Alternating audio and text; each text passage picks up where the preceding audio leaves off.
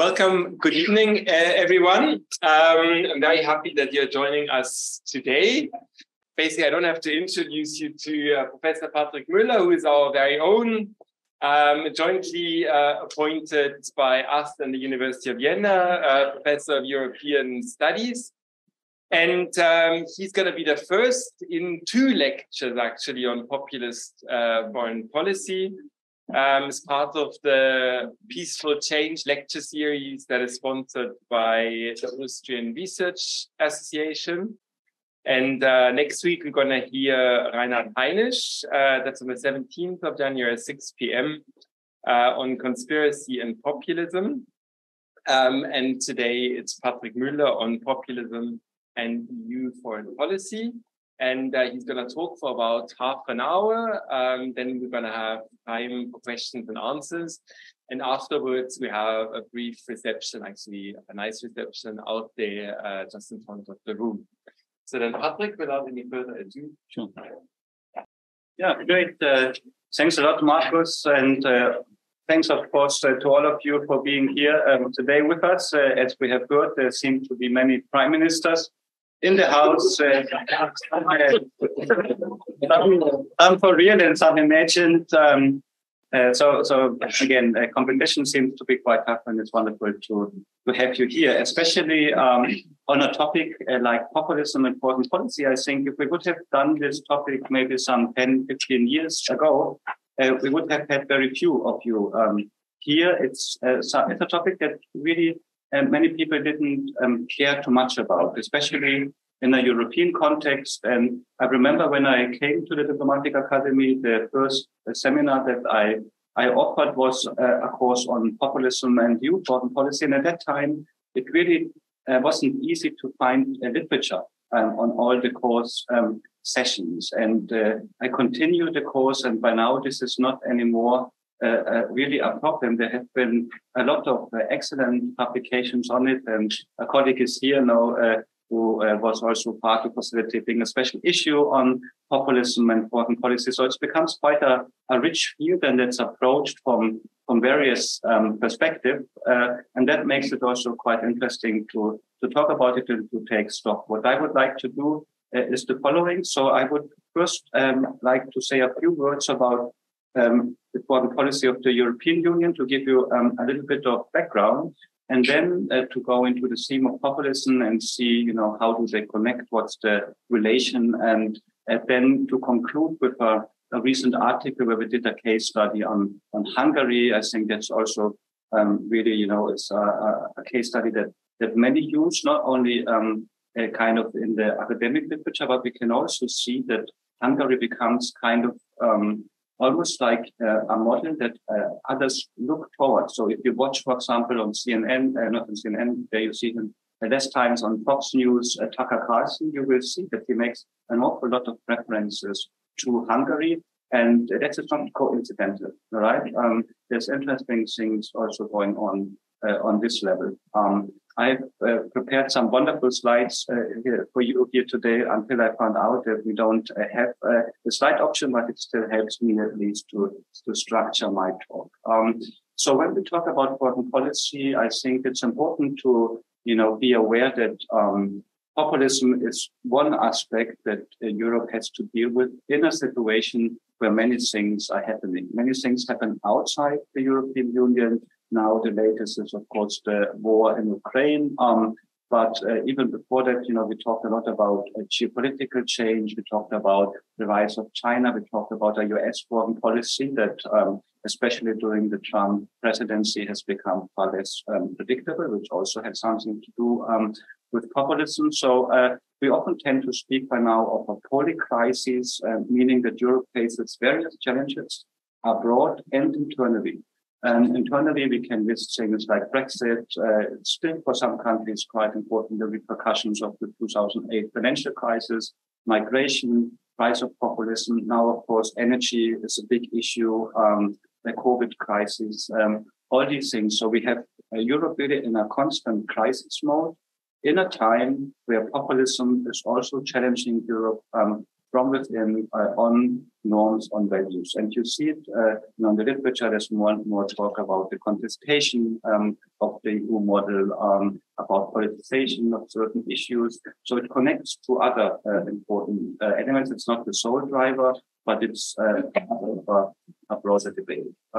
And it's quite interesting because when you look at the literature, and I hope some of you take also this kind of more academic interest, you see that we have been concerned with very different questions for a long time. Now we have been concerned with how Europe works as a foreign policy actor, how it evolves, how it becomes more integrated, and then we have also become interested now in looking at question of normative power Europe. So what are the values and Europe stands for now, especially Article 2 values, democracy, human rights, rule of law, and that Europe also saw itself as a model, not only as a model for these values, but really also in a way, as a model that coincides with all this talk and literature, about global governance, about making international relations more rule-governed, of transferring authority to international institutions. And Europe was really in a nice fit. It was a model that kind of resembled this approach to international relations within a regional context. And it saw itself also as a model for more international relations. And here, populism is doing interesting things. But before I want to talk about it, I want to say that this is not purely an academic debate. And for those of you, who have more an interest kind of in the real world of politics, I always advise, my students to read two documents. Read the 2003 security strategy of the European Union. So kind of the first, big document where Europe reflects on its role in the world and how it sees international relations, and compare this to the 2016 security strategy. And I give you just, a couple of examples. So in 2016, the global strategy says things like, we live in times of existential crisis within and beyond the European Union. Our European project is under threat and is being questioned. And it talks about this world, that's kind of contested and at the same time very integrated and complex, right? And if you compare this to 2003, you have these sentences that we have never been so prosperous, so secure, so free. It's a period of peace and stability. There's an increasing convergence of European interests. And it was really kind of, this approach that Europe has to contribute with its own experience to make a better world, right? So we have kind of sobered up to a new reality where many of the fundamentals that we saw, are essential for international relations are being questioned. And this is also doing something to Europe. And part of this being questioned has to do with populism. So we can see that populism is on the rise. So when you look at election results, we can see that there's a certain, some people talk about a wave, but, can definitely see that there's populism has become a prominent phenomena in Europe. And we have certain governments where they not only, do well in election, but where they govern for long periods of time, right?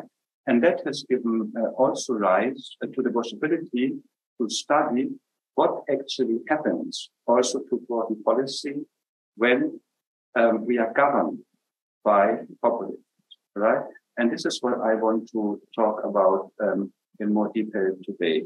But before doing so, I would just like to ask you, because, you came to the seminar, if you're not confused and wanted to go to some of the prime ministers, you came to the seminar because, it had populism in the title. So who of you would like me to give some definition of what is populism? You are nodding? Yes, you're sitting in the first row. That's wonderful. So, okay, go ahead. Give it a shot. No, I thought you were going to give it a shot. That's the same misunderstanding. Yes, sir. That's the same misunderstanding like with the prime ministers. No? I would like you to give me. No? Would you like to give me one? I don't have one. You don't have one? Anybody? I think it's people who are not so well schooled, who are base their feelings on emotions and on hand of getting power. Mm-hmm. There's some, especially when you talk about emotions, that is quite prominent in some, spheres of the populist literature. On not so well schooled, do you know actually what Orban wrote his master thesis on? There's a lot of Gramsci in his master thesis, I learned. So he really studied populism, right, as a theoretical concept. He's quite well versed. So I wouldn't, underestimate them, in general terms, different when we talk about who votes for populist parties, etc. Any other try? Yes. Populist is simple answers to very complex questions. I come from the UK, Brexit. Yes. One can make, there are certain simplifications in populism, but one could also argue that, many politicians do this when they talk, to voters. And I often, have this when you are invited as an academic into a talk show, etc. You always have to discipline yourself to talk, in ways where you simplify, and don't overburden and don't, make sure that anybody still invites you, So if you look, at the different definitions of what populism is, but, if you look at it more in ideological terms, it is, this argument that you distinguish on moral grounds between the good people that you represent as the populist and the corrupt elite. And it's very important, that this is a moral distinction, because of course, there are good reasons to make certain distinctions also on other grounds. Good. And you already, yeah. And the other aspect is that on this, what is called a sin-centered ideology, that to make this distinction, you add an additional ideology, the so-called post-ideology. And, if you have the right party, it's often this nationalist, nativist ideas that you add. Okay, but it's important that this is, what we will talk about a lot here today, this example of populism, or this definition of populism. I think what's also important is, that populism is not, at odds with democracy, on all aspects of democracy. It's particularly at odds with the liberal aspect of democracy. So it accepts popular sovereignty, exercise majoritarian power, elections, etc. Okay, but it's against this liberal constraint. Think about, these Trump phrases like this post-judges, this kind of diminishing, of certain powers that infringe on the will of the people represented by the populists. Good.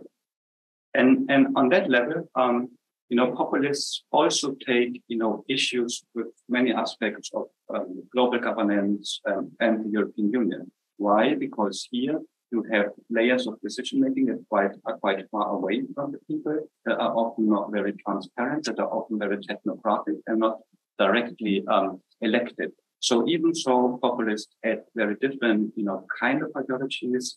They share certain traits and then are clustered in different groups of populists. Good. Let me maybe conclude, this more academic part by saying that, not all authors in the literature necessarily see that populism, which is often scandalized in the liberal media, is necessarily or has necessarily to be a bad thing for politics. That there were, some have argued, for example, that what populists do is to talk about emotions, collective identities, and they also contribute, to a politicization at a time where, politics have become so similar. It was increasingly difficult to distinguish mainstream parties. So they have different, they're different approaches. Even so, by now, I think we don't have to be too concerned with a too low degree of politicization and contestation also in Europe. So the question arises, how does this connect to foreign policy? And I think the easiest is always to say, in some countries, we have populists who govern, these countries matter, and it's interesting to study this. But populists also, of course, can exercise influence on foreign policy in countries where they don't govern. For example, if they pressure parties to take on certain positions, because they get afraid they will not get good in the next elections. Parties that govern, even though they're not populist, may adopt political lines and positions similar to populist parties. right? So they can also be kind of this effect. And then, of course, populists shape how we talk about certain things. Now, they shape the discourse.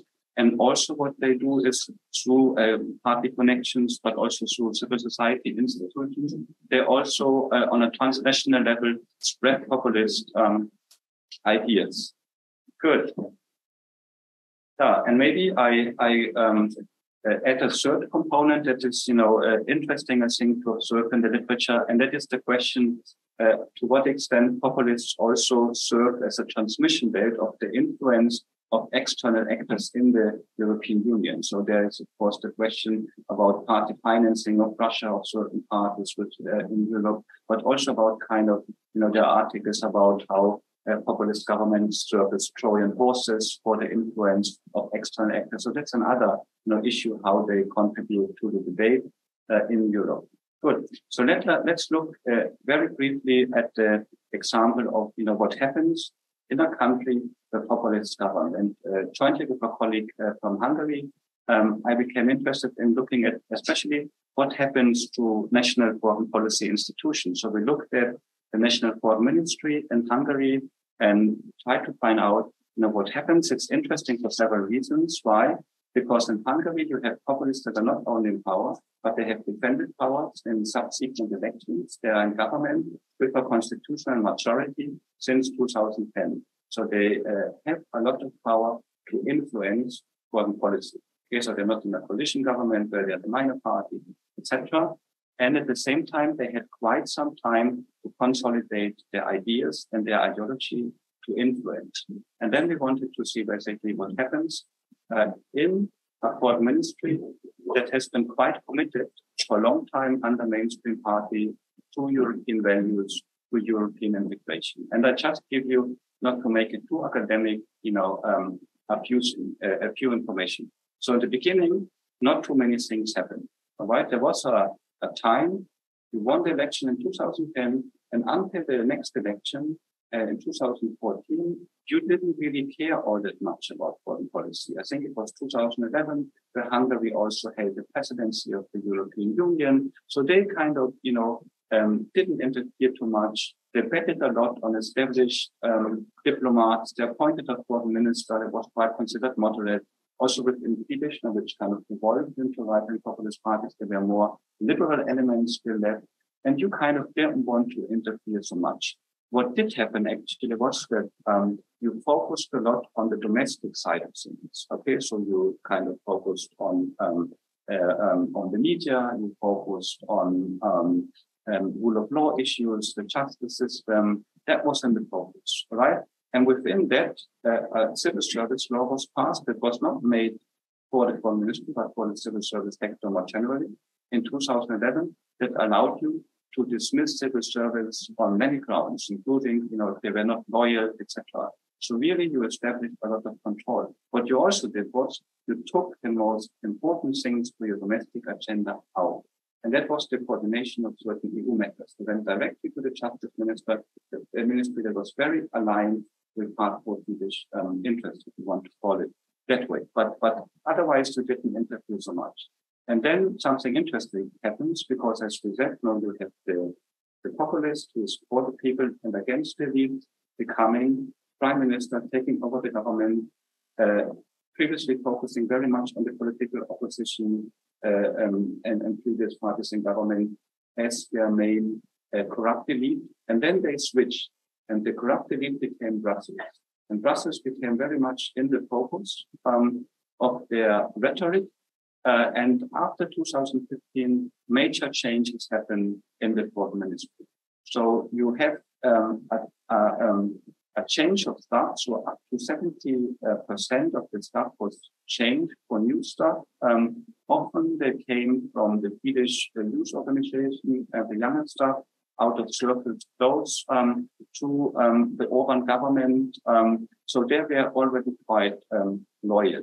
And apart from these changes, you changed how you promote people and then also how you train people. So there was a new Hungarian Diplomatic Academy founded that trains a new generation of diplomats, and you can look at the curriculum, and you can look at the priorities, and they shift more and more away from EU values, from liberal values. They become more about Christian conservative values. They become more about national interest and not about European interest. You see within the divisions of the foreign ministry major changes. So you see that EU-related topics and stuff become less relevant, are downsized. You have a so-called Eastern opening initiative where you really focus on trade relations with Eastern European countries. It's also a counterbalance to the European Union. And you really, derive at a situation where priorities change, but also organizational culture and ideology changes. And I think that, there's more and more evidence that populists in Hungary, they really take ideology not simply as a tool to reach power and populism as a rhetoric device for political ends, but they really develop their ideas further. They relate it to foreign policy, and they become up with quite a consistent ideological agenda that then allows you to turn a ministry around and to turn it not only in a vehicle of a centralized government, but almost like, into a mechanism that contributes to the ideological profile of Fidesz. And that is also something we see in Hungary, that state institutions are almost turned, it's very difficult to distinguish the purpose of the state institutions from think tanks that serve also the ideological debate for the Fidesz party. So it's a quite interesting and far-reaching developments that we observe, and of course it takes us to further research themes that I don't want to go into in greater depth because I think I reach also my limit in terms of time. I think that what's nice is that as a case study, Hungary, they had really time to work on these longer processes, because if you look and compare this, for example, to literature in the US context that studied the Trump administration, what you see is that, what really happened in the State Department was it became increasingly chaotic, right? But it was not a very systematic change of institutionalizing new ideas and agenda, but it was rather changing bits and pieces there and different elements around Trump arguing, about what matters in international relations. So there was not a consistent ideological framework that could guide you. And the result was more chaos and problems, not then reorientation. In Hungary, you don't have this. In Hungary, that has to do with, the way the Fidesz party works, the investments they made, and also developing the ideology, the time they had, the successive election victories that they have. So it's also interesting to make this kind of comparisons. Good. Thank you so much, and looking forward to questions. And I can see some students for sure will have interesting questions to ask. Good. Patrick, thanks very much. I anticipate quite a lot of questions. I can see that on your faces are always bundled three in three at a time. So whoever wants to go first, please. About populism and the new technology, social media, and so on. Obviously, populism existed for a long time and predates social media, the internet, and so on. But the social media and the internet, in my view, facilitates populism, and it's been a major factor for Trump and Orban and others. So, what's your view on this? And how do you control it so that let's say in the EU Parliament, they're not overly, swayed by, let's call them outliers? I think you. Let me just bundle. Okay, so that's the first one. Second, yes. Yes, and coming back to this whole issue of defining populism, this strange animal. Conventionally, we've always talked about political movements and that being left, right, and center. But how does populism fit in on this whole spectrum? Does it make any sense to speak of that, or can it be anywhere along that spectrum? Thank you. That's an important question, I think. Thank you very much for your talk. What I was wondering was, given that you were speaking about the EU foreign policy and then populism, You mentioned at the beginning the differences in the strategy between 2003 and 2016, and that there have been some significant changes between those two versions of strategy. So the changes that we see, do you think that they have contributed to the rise in populism, or has populism arisen as the fact that these changes happened in other? Good. 3 questions I can handle. Yeah. I gave you a pen in order to make sure. You know me very good. Yeah. Good. I just proceed, in the order they were asked. And, there's a lot of literature on populism and in the media. One reason for that is, that there are these arguments that populists like to communicate directly. Right, so you don't want to go through journalists, and opinion makers, etc. But you try to establish this direct path. Now, in new media, and you saw Trump. Now, how Twitter was already, boom, now attention. I had a colleague. Now she was working on Twitter communication and foreign policy, and she said Trump for her was the best thing that could happen to her thesis project because it got all this attention now on how media is used. New media is used also by populism, and definitely it makes things easier. Now you can get unmediated access to voters now on a broad scale very, very quickly. Now very immediate. And of course, it raises questions that are much broader than populism, and that is how you deal with a new media landscape. And I think that increasingly in Europe, also when you look at more strategic documents, you see that the big topic becomes resilience of societies against all kinds of threats now, and disinformation and all this plays into this. Now, so of course, one thinks more how to counter this, and I think that also in a changing international system, Europe and other liberal democratic systems, we have always been designed to be open. Open was always our virtue. We agree in terms of speech, of association, of all these things. And you wonder how open can you afford to be in a situation where others abuse and strive on this openness. But what goes on the strategic level in terms of how you deal with the situation and how you defend yourself, a lot of things are moving. And of course, there's a very broad academic literature that relates to this to populism. Yeah.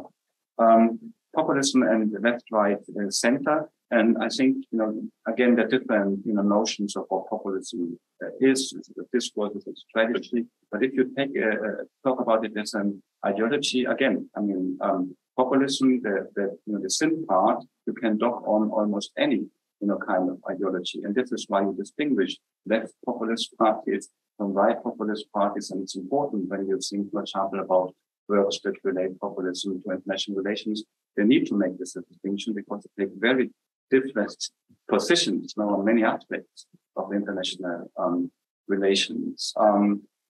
2003 and 2016 strategy and how this relates to the rise of populism. I think that by 2016, a lot of what you find in this document, you see it's not for nothing now that when the 2006 global strategy says we live in times of existential crisis, not only beyond European borders but within. It's quite clear what they refer to and that this kind of domestic aspect is part of it. And I do think that that war populist discourse, of course, the liberal international order, especially for the right-wing elements, is a major, a point of contestation, but also something quite prominent in the discourse. Now, I do this with students often that we look at, speeches from Viktor Orban, and you can see that, he takes issues and it's a big element, and it maybe thrives maybe also on being able to contest this particular system. So I think there are interrelations, of course, that go in both directions. Thank you. Now we're going to go to the next round of 3 years, please. But given that in the populism space and the idea that the challenge of the problem determining politics and the populism is also associated with the establishment cases, and Brexit. My question to you is whether this question means whether populism is also associated with a strong European approach, so that the world is built on the truth and don't be in favor of authority. Thank you. Another one? Otherwise, I'm gonna yes, please. Actually, I hope you'll allow 2 questions. What is the impact of conspiracy theories? This is quite prominent in America. You know, what is the deep state up to? People like Marjorie Taylor Greene and so on. And the other thing is the impact on this whole situation, of the electoral system. In the UK, you've now got a situation whereby formally a broad church, stable centre-right political party has effectively been captured by the populist agenda behind Brexit. And this is leading my country to disaster. You have something similar in the case of the United States, where the grand old party seems to be sort of falling apart. But you can't dislodge these parties because they keep winning to the minority of the vote because of this this first past the post system. We have one more, yes, in the back. Thank you very much for this great talk. There's a lot of talk about information investment and even the fact that Viktor Orban is one of the strongest supporters of I was just wondering if you think that in kind of trying to put this integrating this region and kind of exert more influence of this agenda in Europe, in taking over the role model of family that possibly integrate investment part in the region would undermine the whole European project with this anti-Europe of that level by myself. Yes, thank you. Good. Yeah. Could there be also a populist that takes a pro-European position? I think that the debate is actually probably more pronounced and nuanced than one takes when reading media headlines. Because if you study, for example, go back to the Hungarian case and study public opinion on the European Union, you see that quite many Hungarians are highly in favor, strongly in favor, very pro-European. All right. So Orban, when he criticizes the European Union, it's not we leave the European Union or that we don't like the European Union per se. It's more that we want to change the European Union. So we don't accept the liberalist model of the European Union. We want the European Union, for example, more rooted in Christian cultures, values, etc. No? So then it always depends on how do you define pro-European and Euroscepticism. Definitely a lot of Euroscepticism in the way it's constituted at the moment now, but always having public opinion in mind. So I think there are probably more laws. Then the aspect of conspiracy theory and deep state and these arguments. I didn't study these aspects in depth. I'm aware of these debates. It's often also that as a populist you want to victimize the people and that kind of plays into it. But what I always found more important and also interesting is that when you look at what are often approaches, I think any questions often comes then how do you deal with it? There's often the ways you ostracize populists, you demonize them, you don't want to have anything to do with them, you don't want to touch them, you don't want to govern with them, one could think that that's good moral standards, but at the same time it also feels to result in a situation where you don't really take serious the issues populist parties strive on. And populists to succeed, I think they benefit from conditions that are real and problems that are real. And even when I look without studying this in depth on maps who votes for populists, now you could see that these are not the winners of globalization and the liberal economy. Now, so you could say, you know, of course, they are primitive, they're not educated, they're whatever, but you could also say they are quite interest-based. So, right? And maybe people wouldn't support Brexit because supported exit from the European Union because they didn't think it served them very well, you know, and maybe those were really those who served the least, right? So I think that all this is important, you know, but I think it's also important not to lose sight of the fact that populists write on their issues, and if you don't tackle them, you also empower them, and I think that's also an important aspect of the picture. Integration of Hungary in the Western Balkans, I really don't know anything about it. It's a question I leave maybe for our next speaker to come here. But of course, I mean, what you can say more structurally about the European Union, and I think that's quite interesting, is that, you know, Europe, especially the enlargement rounds, the previous one, there were a kind of coming of a time of considerable optimism, if not hybrid, all right? So in the architecture of the European Union, the mechanism, for example, to exercise conditionality on countries that join the European Union and then don't live up to it, they were designed in a way as if this would be isolated examples. I mean, we have an Article 7 proceedings, so that can be revoked, but as soon as we have two countries, like Hungary and Poland, which support each other, it becomes two steps. Now we need new mechanisms, all right? So, of course, I mean, among the core countries, the concern to add new members to a situation that's already complex, and that you don't have this firm belief that once you join, you are on a stable path to democracy that raises certain questions, and that you don't have these concerns when you are anyway not very much in favor of contest liberal values in the European Union. Less of an issue with this kind of things. I think that can also translate into more favorable positions on the Western Balkans. But again, I'm not an expert.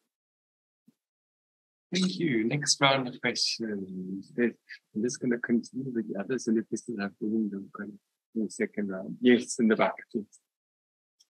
And yeah, well, my question is, I think a few days ago I was reading a report which means it's 400 million people living in states in the country, and we have to start with this in mind. Do you think it's useful for analysts to remain confident which are the decade and does it kind of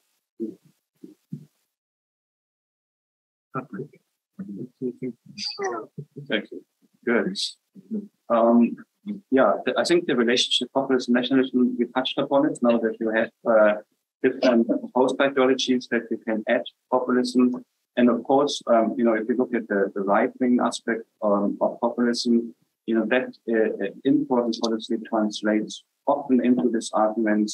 You know, we want to put national interests first. Right? In Europe, it is quite challenging in a foreign policy that's very consensus-based, based on informal norms. So that's definitely, you know, an important aspect. How durable will populism be? I think that's a question that, you know, the future has to answer. But what I think I would really caution about is this idea, you know, that we have in some conversation when we talk, for example, again about the Hungarian case, you know, maybe Orban loses the election and then it's kind of over. I mean, you see that the Orban government and Fidesz, they invest a lot in civil societies and a long time and very big sums of money. So I think that even if Fidesz would lose election in Hungary at one point, you know, these elements will stay in society and these ideas will stay active. I do believe, you know, without having done research on it myself, but, you know, if I judge the literature, that populism do thrive on crisis in certain conditions. But again, as mentioned before, then if you want to take wind out of their sails, you would really need in a serious way to address those issues, rather than to demonize populists and think, you know, by ostracizing them, then it's done. And yeah, do we see now does it make sense, you know, to speak of a wave, etc. I think that you know that's an observation that you have, you know, that populism comes in wave over time, right? But I think that this doesn't mean that we should pay less attention to the phenomenon or not, use the occasion to study. But of course, I mean, that's, an observation, that's true for many things. Democratization seems to happen in ways too. I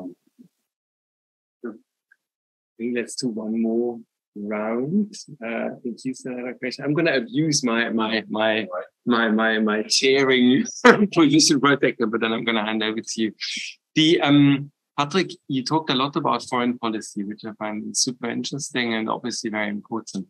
If you would zoom in onto diplomacy, is it possible to say that there are certain features of a populist diplomacy?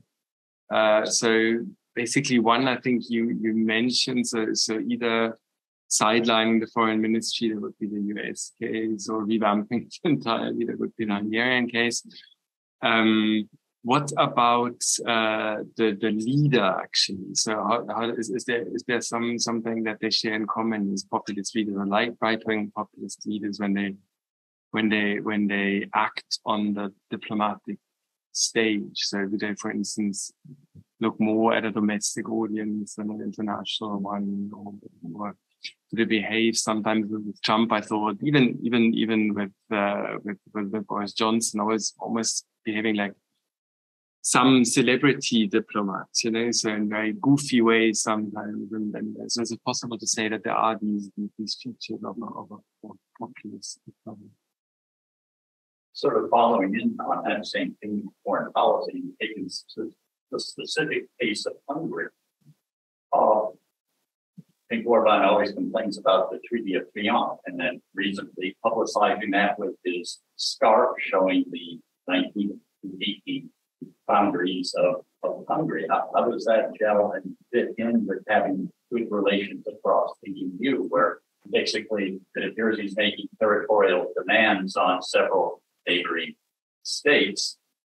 And so on the one hand, he's making promises, but you can't, or raising expectations you can't deliver. So this makes me think of what are the internal contradictions within populism, and will these eventually lead to it losing its vigor and power? Thank you. Any more questions, comments? Last opportunity. Yes. About the media and social media, to follow up on that. So populism is bred, I suppose you could say, by disinformation in many ways. How can you educate a public about whether it's foreign policy or any other issue in terms of like media literacy? The media literacy is so important. There was an article in the New York Times yesterday about Finland and how they teach media literacy at several points in their curriculum. So what is one of the prescriptions to prevent populism from getting out of control? Thank you. Any last comments, questions? Okay. Foreign policy and diplomatic practices. I can only speak from those realms that I'm familiar with, but what you commonly see is that you want to centralize decision making, right? So that the populist leader, they interpret national interests, and then this becomes quite top down. I mean, we had, for example, diplomats in the Hungarian foreign ministry, that used to be experts on issues and informing government policy, basically saying that two things can happen, right? Either we get orders on issues that matter to the populist leadership, or we have to read the newspaper to find out what the populist leadership thinks about an issue, because we don't want to decide on our own, because all our parameters, our expertise according to which we decide, might not be appreciated, and you want to know what you should do in a situation where you have very little, own leeway to take decisions and also to inform, right? So that would be, one of the aspects. But I could think, that if you study this in depth, you could link, certain styles of populist policy making to diplomatic practices. And I think that would be a very interesting research. Good. Then I have the social media questions and media literature, but here I really feel, that, populism is part, of the issues we face. But, even if there wouldn't be populism, media literacy, I think, becomes incredibly important. And what you also see is that, you mentioned, these concepts like resilience building that pop up in strategic documents, and then they're implemented. And we see, that particularly in certain countries, there's a lot of these projects that you mentioned, for example, countries, and that has less to do with the populism, probably about more with foreign interference. Now, the Baltic countries, they get a lot of support now from new countries on these kind of projects. Now they have the Russian minorities there. That is a concern now. So on many issues, even, if I educate my own children, media literacy becomes a big issue because you see how it, informed themselves even in a young age. So I wouldn't leave that limited to populism, but I would fully agree that, it's important to invest in those things when you talk about things, like the certain democracy and being resilient, having open societies, that are resilient. And yeah. Thank you. Patrick, then thanks a lot for a great talk. We learned a lot about populism.